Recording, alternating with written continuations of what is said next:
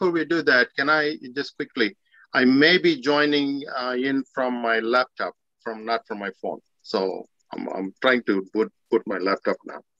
Okay, we are live, so that everybody knows we are live now. Thank you everybody for joining this conversation. As you all know, it's the focus of today's conversation is India, but more specifically, it's on Uttar Pradesh, a northeastern state of India. Uttar Pradesh, which is also known as UP, in India, it is a large state which, if it were to be a country, it will be the 10th largest country by landmass and 6th largest country by population. It contains 3 World Heritage sites, including Taj Mahal. This is Uttar Pradesh is top state for tourism for all India, and it is the 2nd largest economy after Maharashtra.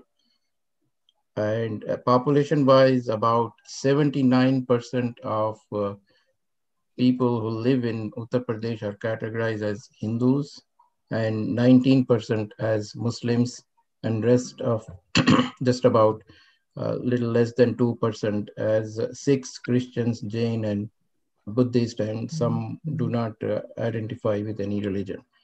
So that is the focus today, Uttar Pradesh. And since we have so many experts and luminary speakers here, so I am not going to get into their long bios, which are extensive and everybody should know about it. But since in the interest of time, I will not get into their bios, and you can Google them if you already don't know who they are, and you can learn more about them. With that, I will invite Nikhil Mandalaparthi of Hindus for Human Rights, and he has 3 minutes as everyone else. So please make sure we don't extend the time, because we want to give the last person equal time as well. So with that, Nikhil, please go ahead. Sure, thank you. Thank you everyone for joining. My name is Nikhil Mandalaparthi, and I'm the Advocacy Director with Hindus for Human Rights. And I'll be speaking very briefly on one main point, which I hope the following speakers will all be elaborating on, that the declining democracy and human rights violations in Uttar Pradesh are having a ripple effect that is threatening India as a whole. As Rashid just said, this is a state whose population is larger than most countries in the world. And so it's extra important that we're all paying attention to what's happening there. Now, the international community has noted the steep decline in India's democracy over recent years. As many of you may be familiar, Freedom House downgraded India's rating from free to partly free in its 2021 report. And this trend of declining democracy is absolutely true for Uttar Pradesh as well. So the following speakers will be sharing the ways in which the Adityanath government has cracked down on protesters, journalists, and everyday citizens, even during the horrific COVID-19 crisis. I want to focus on one specific example of how UP's increasingly authoritarian government is affecting India as a whole, and that's through the recently passed so-called love jihad laws. Nearly 1 in 4 Indians live under recently passed love jihad laws, which target young interfaith Hindu-Muslim couples. The UP government justified this law as prohibiting so-called unlawful religious conversions, but in reality, these laws have led to mass arrests of young Muslim men and have empowered Hindu extremist groups to carry out attacks upon Muslims. A few states in India passed these laws earlier in 2018 and 2019, but it was really when Uttar Pradesh, this massive state, passed a love jihad law in November 2020 that set off a ripple effect across India. Inspired by UP's example, the neighboring state of Madhya Pradesh passed a similar law the following month. And as you can see, soon afterwards, state governments across the country in the south in Karnataka, east Assam, and west in Gujarat announced that they would be passing similar laws inspired by Uttar Pradesh. And actually, as of just yesterday, June 15th, a love jihad law went into effect in the state of Gujarat in the west.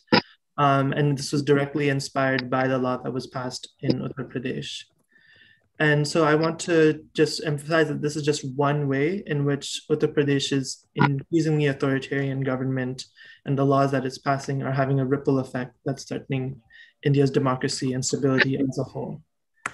So I want to just now conclude with a brief reminder of the stakes at hand from policy analyst Sushant Singh, that if India has to be part of a global democratic counter to China, then the road chosen by Adityanath in Uttar Pradesh certainly doesn't lead there.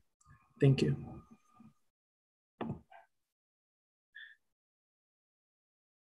Next, the next speaker we have is in the order of that Ajit gave me.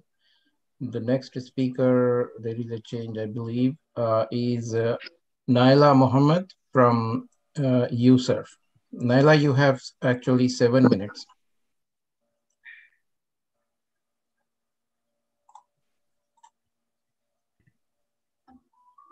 Thank you, Rashid.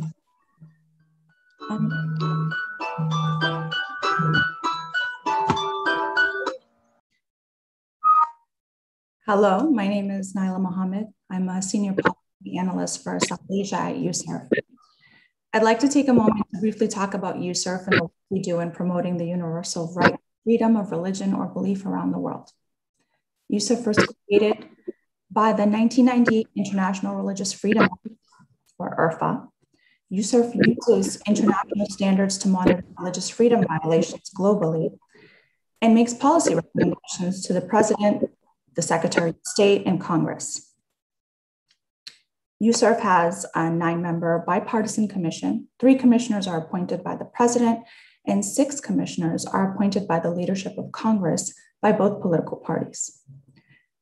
USERF has a nonpartisan staff of about 20 individuals, including myself. I recently took on India under my portfolio at USERF, but covered India extensively in my prior position as a journalist at Voice of America's Extremism Watch Desk. And UP, for that sake, a lot of coverage on UP. So under USERF's mandate, we issue an annual report which contains information on religious freedom conditions over the previous year and policy recommendations to the US government. The annual report covers countries that USERF recommends the State Department either designate as countries of particular concern, or CPCs, or include in its special watch list. Under IRFA, countries of particular concern are those countries whose governments engage in and tolerate systematic, ongoing, and egregious violations of religious freedom. Our 2021 annual report covers 26 countries, which can be found on our website, www.userf.gov. All chapters in the report are approved by the majority vote and reflect the views of a bipartisan commission, of our bipartisan group of commissioners from different religious, political, professional backgrounds. Key findings, recommendations, and analysis for each country chapter represent insights and information gained through USERF's hearings, fact-finding trips, research, meetings with government officials, human rights advocates like yourselves, and religious leaders. Our concerns about India are many. USERF is concerned about religious freedom conditions in India, particularly in the state of Uttar Pradesh. This year, USERF recommended in its 2021 annual report that the State Department designate India as a CPC. Some of our key concerns that led to this recommendation include the CAA and the NRC. The Indian government has continued to target Muslims through the Discriminatory Citizenship Amendment Act. The CAA passage in December 2019 sparked widespread protests across the country in the early 2020, leading to over 20 people, mostly Muslim, killed in UP. In conjunction with the proposed NRC requiring all residents to provide documentation of citizenship or proof of citizenship, the CAA could subject Muslims in particular to statelessness, deportation, and prolonged detention. disinformation and hate speech. Disinformation and intolerant content about religious minorities, in particular Muslims, Christians, Dalits, have emboldened intimidation, fueled harassment, and created instances of mob violence. At the beginning of COVID-19, disinformation and hateful rhetoric, including from government officials, often disparaged religious minorities and resulted in hate crimes. Additionally, false information, aided with images sent via social media, have implicated religious communities in alleged offenses rooted in policy, including, for example, cow slaughter, which is banned in UP, among many other states.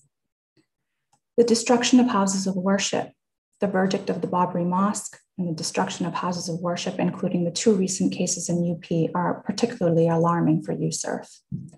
Anti-conversion laws, another set of policies raising significant concerns for us. It often results in violence and efforts to prohibit interfaith marriages or relationships using the false narrative of forced conversion. In the late 2020, Uttar Pradesh, India's most populous state, passed an ordinance of avoiding any marriage conducted for the sole purpose of unlawful conversion or vice versa, quote unquote. Now, although similar laws were passed in 2020 in other states, UP law is particularly concerning, not just for its discriminatory purpose, but also because of its vague and overboard with potentially wide-reaching impacts on religious freedoms in the state. Hindu nationalist groups also launched inflammatory campaigns decrying interfaith relationships or engagements, including calling for boycotts and censorship of media depictions of interfaith relationships. These efforts targeting and delegitimizing interfaith relationships have led to attacks and arrests of non-Hindus and violence towards any interfaith interaction. In a crackdown on civil society, USCIRF also raised concern regarding the closing of space for civil society through the FCRA and other laws. We know that this has had particular impact in UP, where religious minority rights violations occur frequently, and civil society lacks the freedom to document or raise their voice against it. USCIRF recommends that India is designated as a CPC for engaging in and tolerating systematic, ongoing, and egregious violations for religious freedom. We suggest that impose targeted sanctions on individuals and entities responsible for severe violations of religious freedom happen by freezing those individual entity assets or barring their entry into the United States. We recommend that the Indian government advance human rights of all religious communities and promote religious freedom with dignity and interfaith dialogue through bilateral and multilateral forums and agreements. We have continuously condemned ongoing religious freedom violations and ask the Indian government to do so as well, to condemn ongoing religious freedom violations and support religious organizations and human rights groups by being targeted for advocacy. And we ask Congress specifically to continue to raise religious freedom concerns in US-India bilateral relations and highlight concerns through hearings, briefings, letters, congressional delegations. I look forward to discussing more with you today and learning about the situation on the ground in UP. Thank you.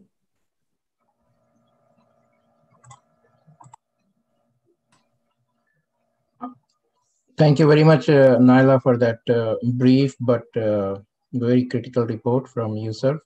Our next panelist is Hina Zubairi from Justice for All. She will give us a Muslim update.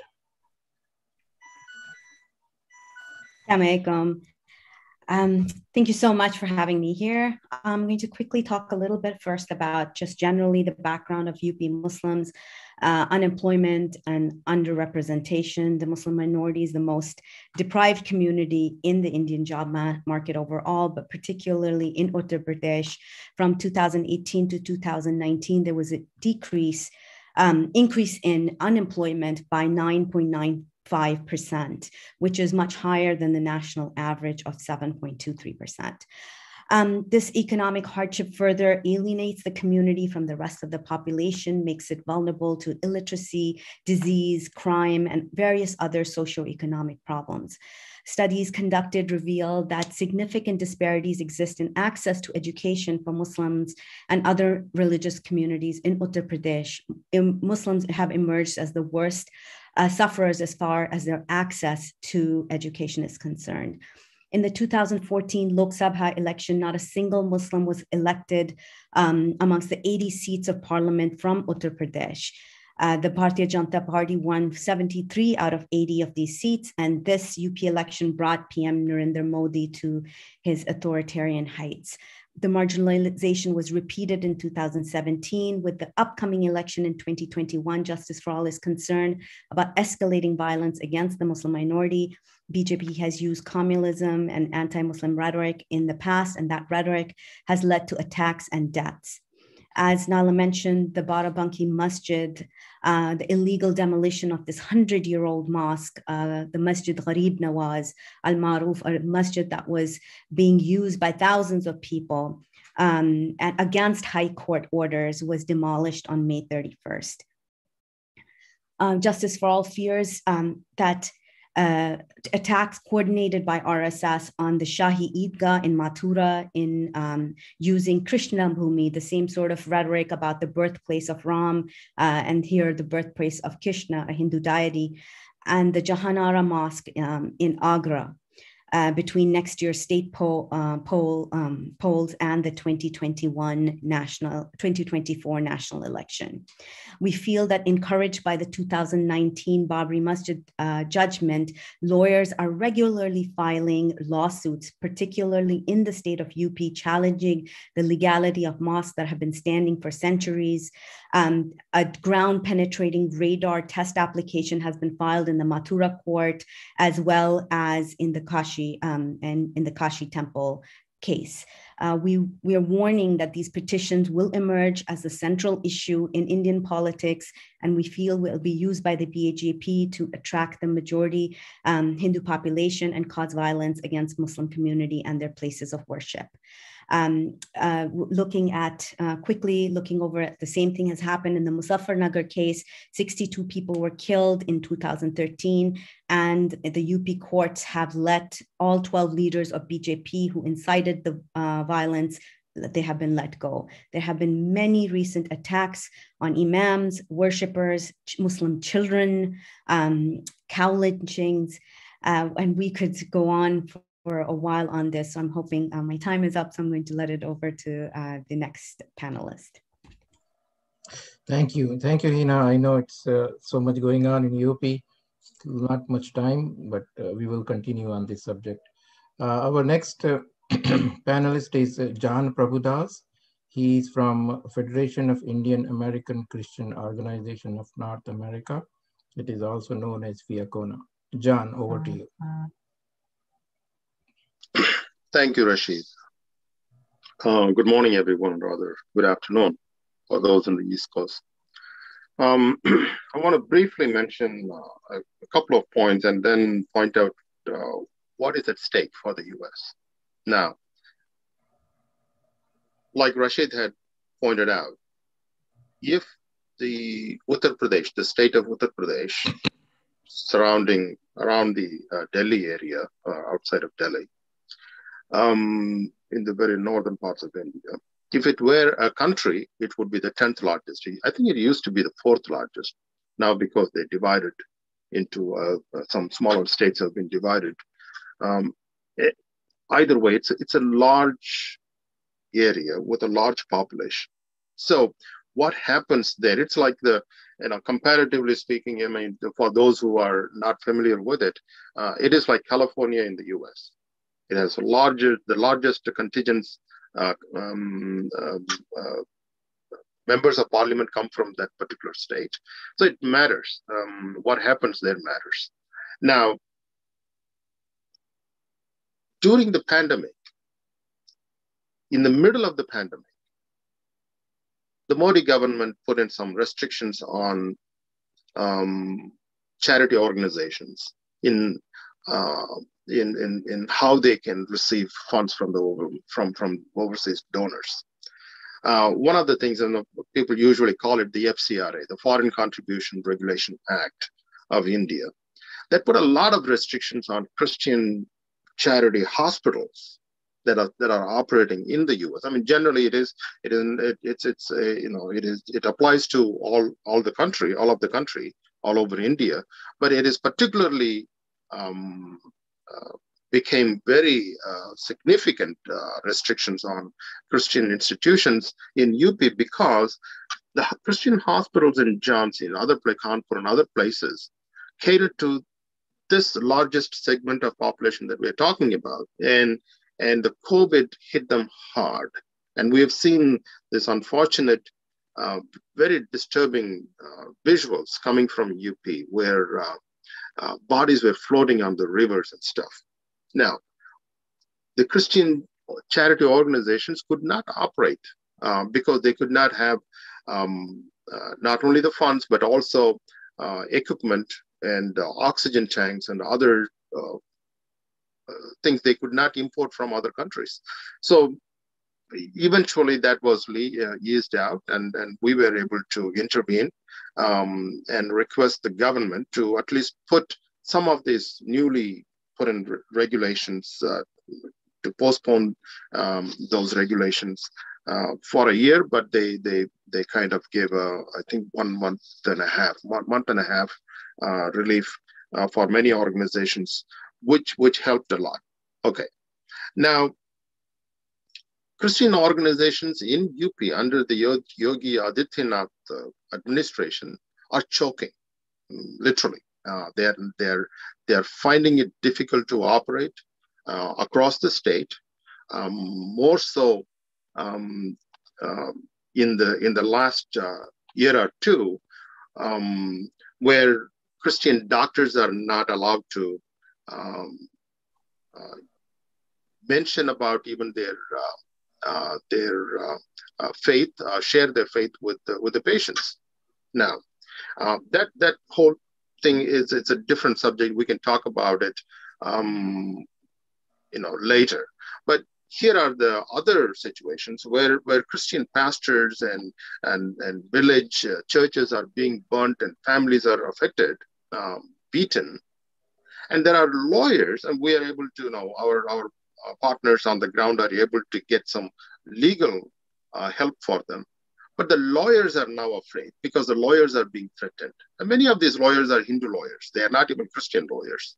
But they are afraid because they are not able to freely go and defend these victims because they are being targeted. They are harassed, and some of them are in hiding. Some of the lawyers, and I got a report a couple of days ago saying that one of the lawyers is actually hiding from these mobs, which is very bad. Now, all these things are happening, and there are a lot of other things are happening in different countries. But here is the question: why should U.S. care about it? What is the U.S. interest in all this thing? Let's face it, America has not. John, if you could finish it in a minute, would be great. Yeah. Okay. So we have not. America has not acted on any of these issues unless it is America's interest. It is in America's interest. Now, my argument is that if we do not intervene in the largest democracy that we call India, at this stage, it will be too late to intervene later. If you think that a breakup of Afghanistan or Pakistan or the hostilities from China is a headache, wait until this happens with India.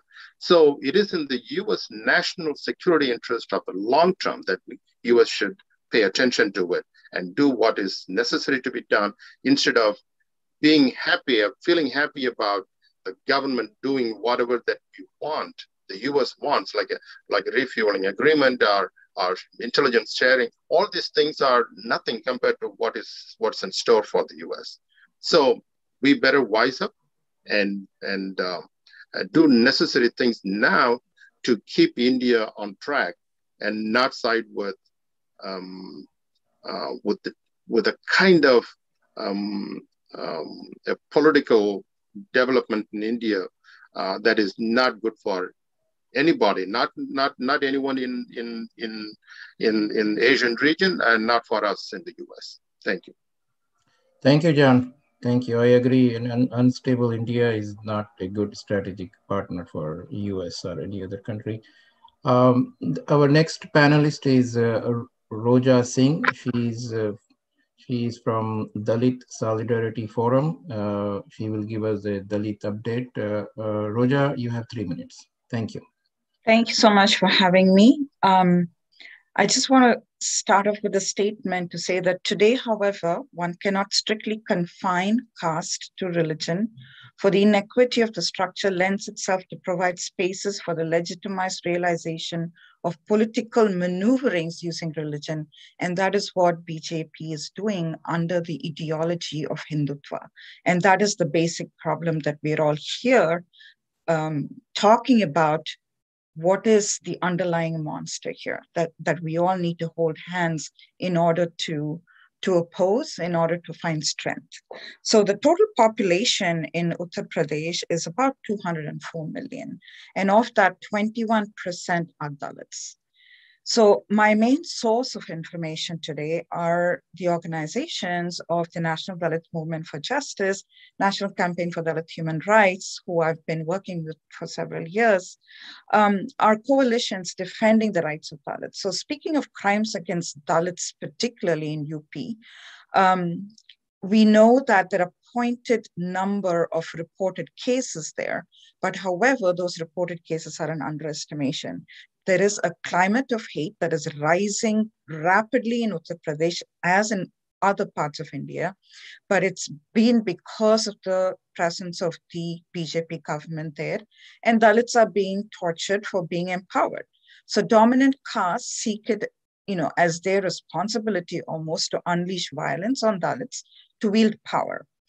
So anti-Dalit violence, including rape of Dalit women, which is one of the highest rates of crimes committed against Dalits, is a manifestation of entitlement to power and ownership of Dalit bodies. So rape is no doubt a weapon of control.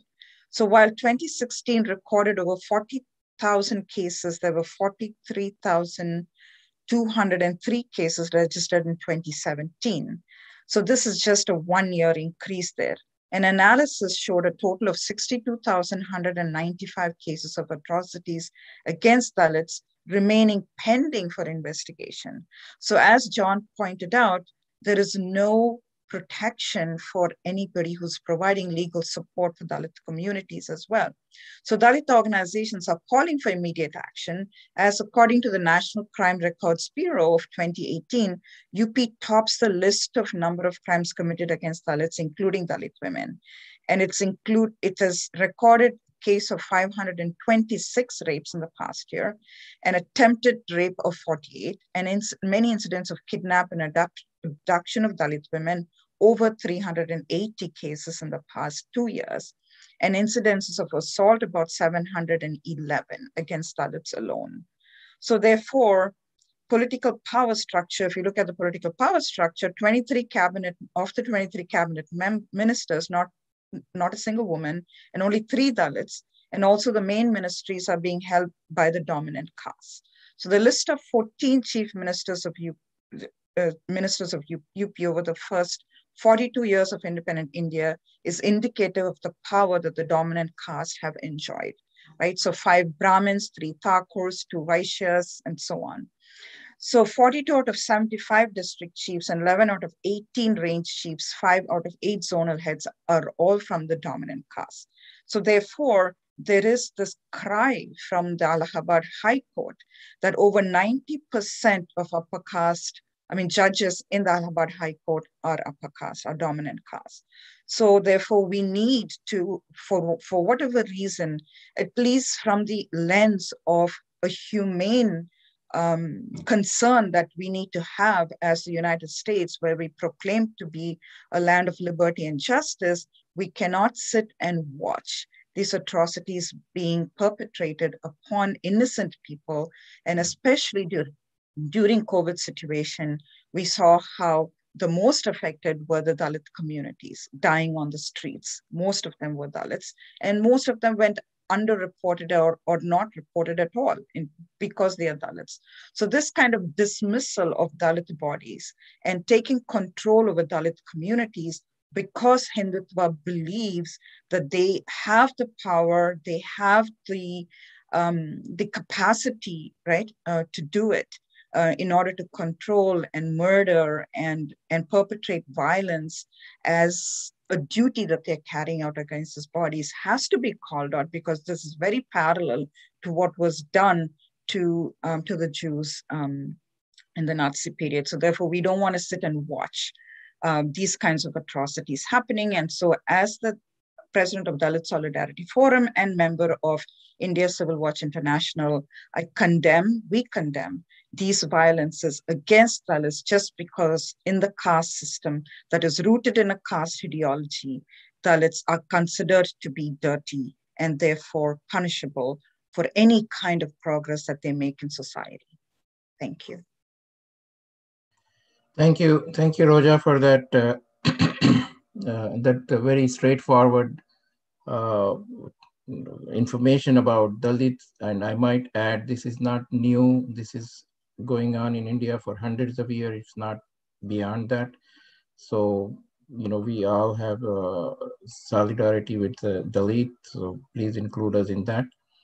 Our next, the next update is on free speech update. It's a 5 minutes update from a author and journalist, Bhasha Singh.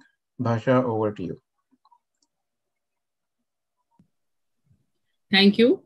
I'm just trying to share the screen with my PPT. Is it visible? Is it visible? Okay. Yes, we can see. Yeah. So thanks for giving me this opportunity. And right now when we are talking, it's really a difficult time to report, to share the news, and especially from the ground. It's entirely a different kind of fear is in the air, and especially because I belong to Lucknow, I have been brought up there, and so many friends. So a different kind of environment has been built up there. So basically what I feel that the freedom of expression and the media, the way it has to be working, that is under the threat here. Just let me know. Yeah. So basically it's a test case for Indian democracy. Uttar Pradesh, it's a very different kind of a state, the kind of leadership under Yogi Adityanath. And what I feel that it has become an ideal laboratory for the Hindu Rashtra. Whatever the previous speakers have been saying, I think if you coin like this, what a Hindu Rashtra means is beyond Gujarat model. Generally, we refer in politics, in media about the Gujarat model, but the model which is being executed in Uttar Pradesh, it's a little more beyond the Gujarat model. And the RSS agenda is on the full flow.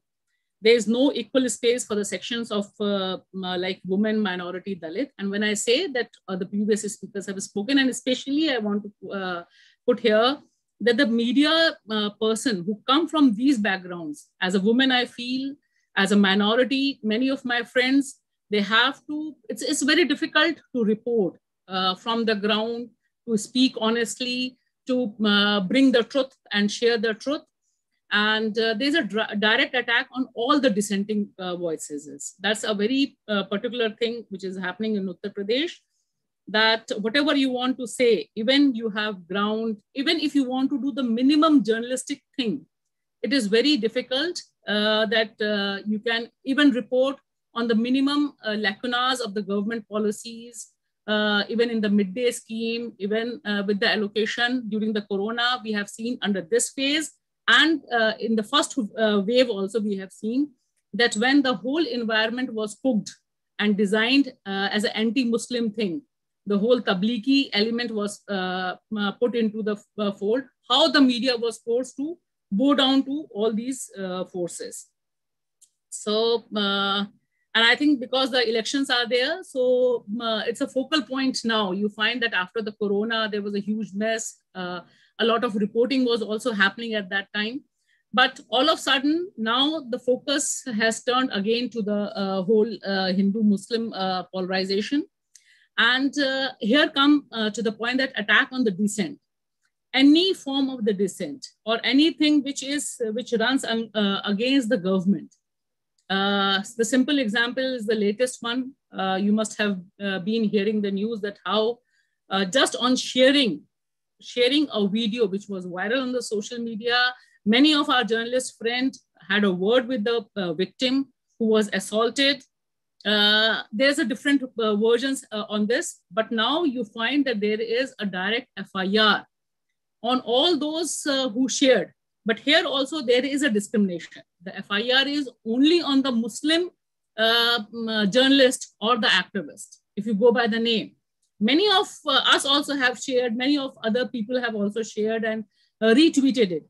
But when you go for the FIR on just tweeting, just sharing that video has put, and that's how the whole system is operating. Because there was a lot of thing which was happening. And as you must be aware that one journalist, Sulabh Shrivastava, he was with the national media channel. He was killed on 12th June. There was, and he complained that, and that's why I want to say that these journalists, whom I'm just going to put the name, few of them, they were not doing anything beyond journalism. They were just reporting as a journalist. They were just doing their minimum duty of bringing out a corruption against a liquor mafia, against a political corruption, against the corruption in the Anganwadis or the minimum local bodies. But you find that the moment it is in a prestigious constituency like Banaras, from where our Prime Minister is elected. So all the journalists who have been reporting, be it Supriya Sharma of Scroll, be it a very young journalist, Vineet from Jan Sandesh Times, they were just reporting that people are not getting enough food. There is discrimination in distribution. They all are booked under severe cases. They were immediately, the FIRs are being launched. And so two ways, but we find that recently in this May, when this whole corona was there, one of the journalists in Siddharth Nagar, Amin Farooqi, he was just reporting about a corruption case. But you find that in the presence of the police and everyone, he was beaten, thrashed, assaulted, and then a FIR against him only is filed. And there are many cases which, if I have limited time, so I just want to put on record this thing, that be it on 22nd July, Vikram Joshi, a journalist, he was killed in front of his two daughters because he wanted to protect the niece who was being abused or he was being sexually targeted by some of the goons. And nothing, no follow-up, you will find that nothing is happening on the ground. So there's a different kind of an environment which is being poked. And especially the journalists who come from the Dalit background or minority background, there are two remarkable cases which I want to put here. They show the kind of hostility against the media person. One is the Hathras thing. The Hathras incident, you must be aware that it happened in Uttar Pradesh, Hathras, where a Dalit girl was brutally assaulted, gang raped. She has recorded her statement. Everything happened. I, as a media person, also tried to go there, report. It was very difficult, but finally I succeeded. Many of us succeeded. But the moment Siddiq Kappan, who is a journalist from Kerala, we all know about him, he was on his way. He has not even reached to Hathras. The whole story is being poked around Hathras as a Hathras conspiracy. And finally, till now, he is arrested because he is projected as he is a person who is associated with some organization, and the organization also is not a banned one. So that kind of environment is there. And second journalist, who is a very young, aspiring journalist, Prashant Kanogia, he's been booked so many times just on a Twitter because he was reporting, he was expressing his dissent. He was booked, he was put in jail. Everything happened, not much hue and cry was there. And finally, he announced that he's leaving journalism. He joined a political party. So this kind of environment of fear which is being promoted. That shows that there is a very different kind of environment which is being built in Uttar Pradesh. And I think what needs to be shared with you, that it is not just the media person or not just the people who are reporting in national media or small media, because when I am talking, majority of the media, you just go check. If you see the Yogi Adityanath interviews, his advertisement, it's across, same interview, same ads. So the media is along with them. But even when there is being reported on the deaths, the dead bodies flowing in the Ganges, the environment is being changed. They don't want to have a single report against them. So that kind of a hostility. Yeah, sorry. Basha, we have the next panel to invite. Yeah. Yeah. So, but I want to say that on the ground, what we find that they want to project that in a Hindu Rashtra like this, there should be no dissent. There should be no space for a woman, for a Dalit, for a minority to express even or to do their rightful duties. So all those things are being curtailed there. Thank you. Thank you, Basha. Obviously, without free speech, pretty much the democracy doesn't exist. So thank you for that reporting. And I know there is a whole lot going on that you don't have enough time. But as I said, we will continue this conversation as we move forward. Our next panelist is Sandeep Pandey. He is a social activist from Lucknow, which is the capital city of Uttar Pradesh. He will give us an overview of UP in 5 minutes. Sandeep bhai, please. Thank you, Rashid bhai. So the Yogi Adityanath government in Uttar Pradesh has converted itself into a police state where every problem is viewed as a law and order problem and functions in a way in which victims are made into accused. Bhasha gave an example, and ordinary citizens are criminalized. Much before the widely reported oxygen shortage during COVID pandemic recently, Dr. Kafil Khan, the nodal officer of encephalitis ward at BRD Medical College in Gorakhpur, was removed on 13th August 2017 for dereliction of duty.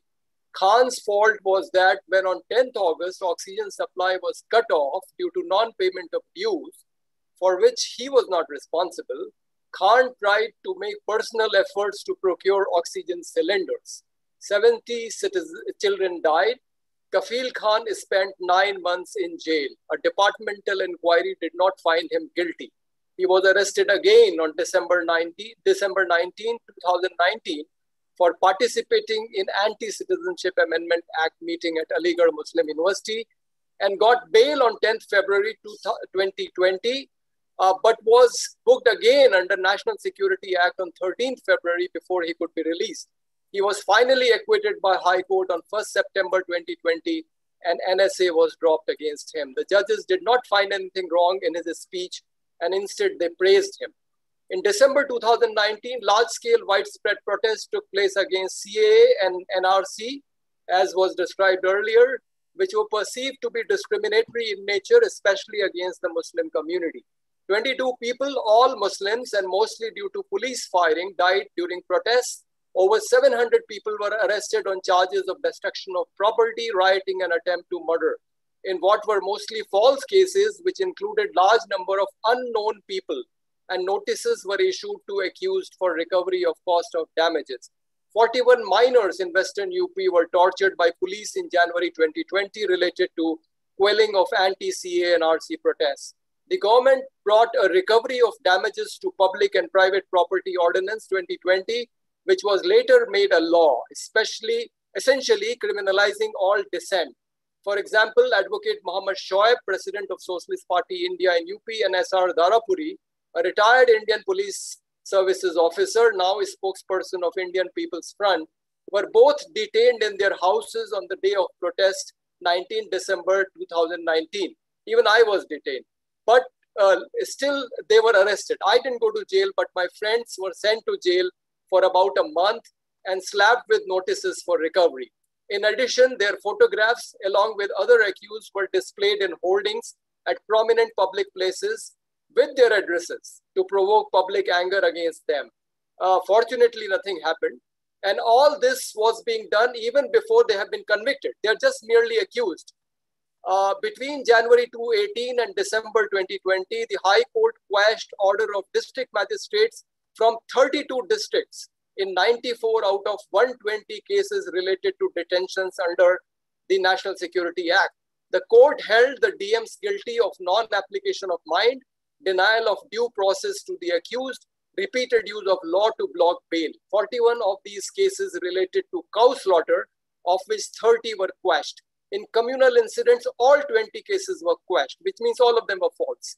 This demonstrates how law is being abused to fulfill the political agenda of right-wing Bharatiya Janata Party. Similarly, many people have been booked under UP Control of Gundas Act and UP Gangster and Anti-Social Activities Prevention Act and arrested on flimsy grounds. About Siddiq Kappan, Bhasha has already mentioned. I will just say that he got his charges against him for breach of peace have been dropped by a local court, but he has a sedition case and a case under Unlawful Activities Prevention Act, which is a very draconian law, because in this law, you are considered guilty until you are proven innocent. And hence the possibility of getting bail is very dismal.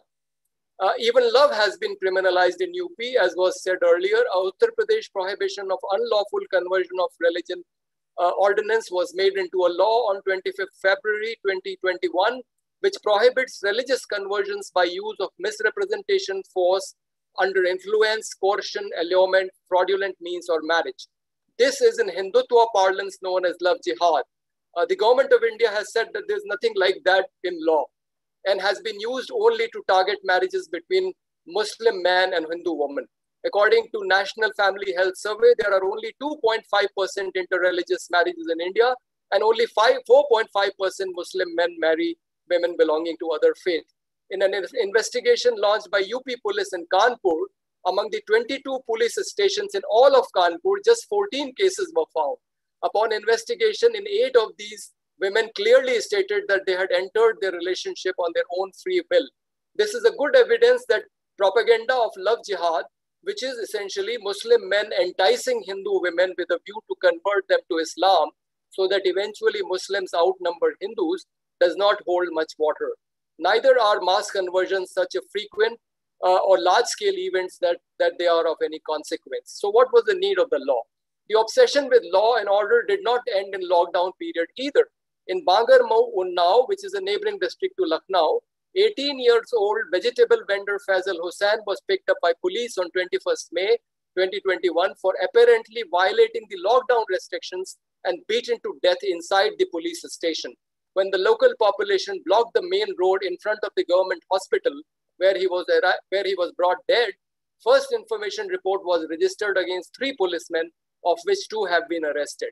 The government has promised 4 lakh rupees compensation and job to a member of family, but this is yet to realize. A special security force has been created in Uttar Pradesh by law, which will have the power to arrest any person without a warrant against whom there is a reasonable suspicion or who attempts to commit a cognizable offense. No court will take cognizance of offense against any member of the force without prior sanction from the Uttar Pradesh government.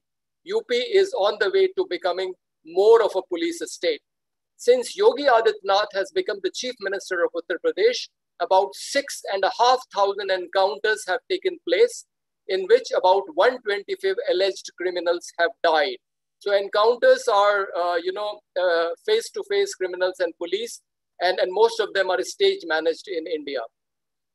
And most of these targeted belong to other backward classes, Dalits and minority communities. The CM has been issuing death threats publicly, saying that criminals will be knocked off, thok diya jayega, and death procession of people indulging in love jihad will be taken out. He said, unki Ram naam satya ki yatra nikli. So, Sandeep bhai, another minute or so, then we need to have next speaker. Half a minute, I'm finishing. So essentially, this is a CM and nobody tells him that he can't issue death threats like this.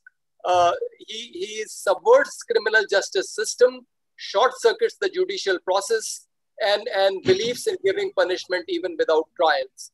On the other hand, upper caste criminals and vigilante groups who indulge in violence against the marginalized sections of population are hardly ever punished. Example, from the Muzaffarnagar, where all BJP leaders have been acquitted.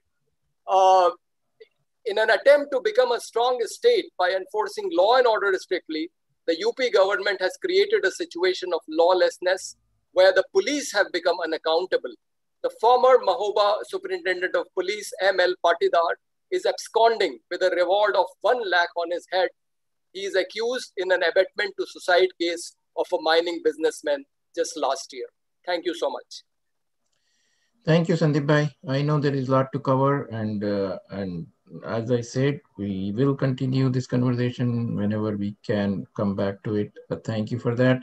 Now we have obviously all these falls into, so far the panelists, what they discussed, falls into human rights, fundamental human rights. So Govind Acharya of Amnesty International USA will give us a human rights perspective. You have 5 minutes, Govind. Thank you, Rashid. Thank you. My name is Govind Acharya. I'm the India country specialist for Amnesty International USA. And as Rashid and everyone has said, there's so much to discuss. So I'm going to just talk just a little bit about a few cases that I think are indicative of a larger trend in India's most populous state. And I want us to travel back to December 2019. And I think all of us, most of the world, was blissfully unaware that there was a impending devastating pandemic about to devastate the world. And at that time, all across India, there were just very inspiring, large, widespread protests against a bigoted law called the Citizenship Amendment Act, and associated with that, the National Register of Citizens.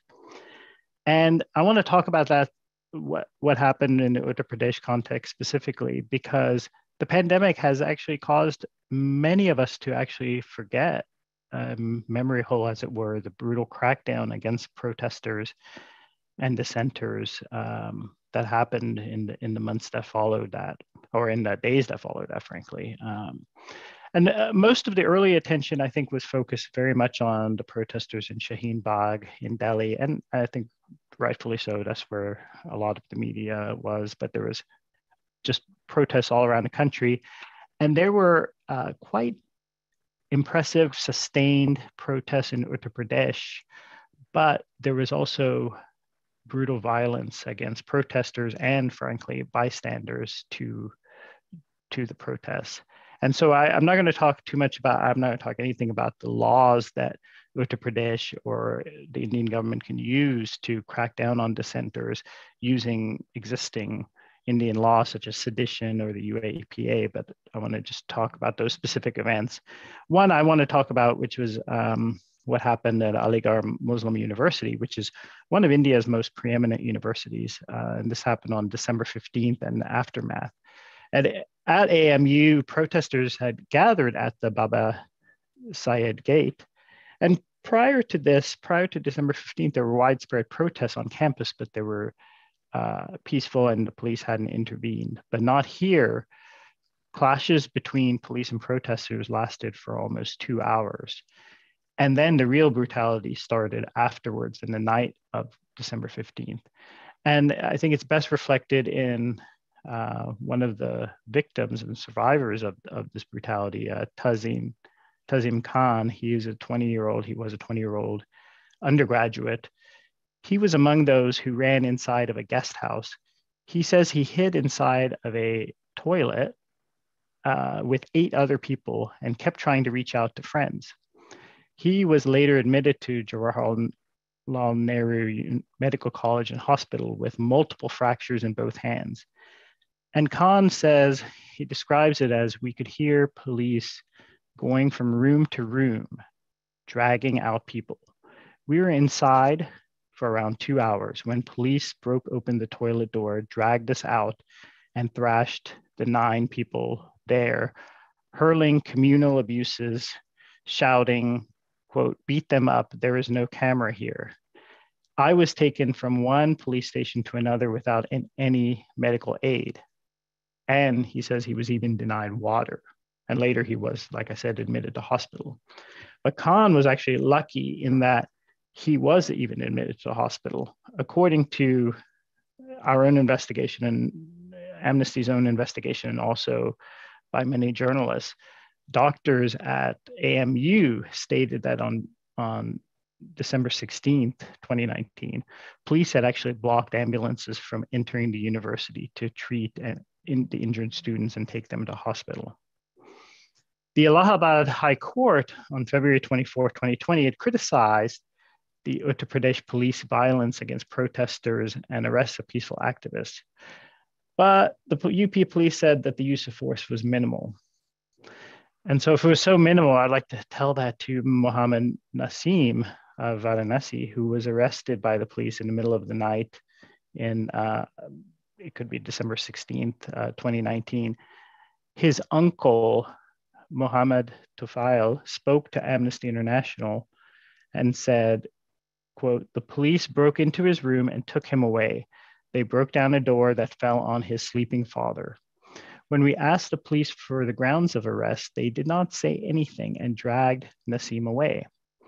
The police hit him with lathis," which to those who may not know, that's kind of a baton, a really awful baton that's widely used by Indian police, on the way to police station.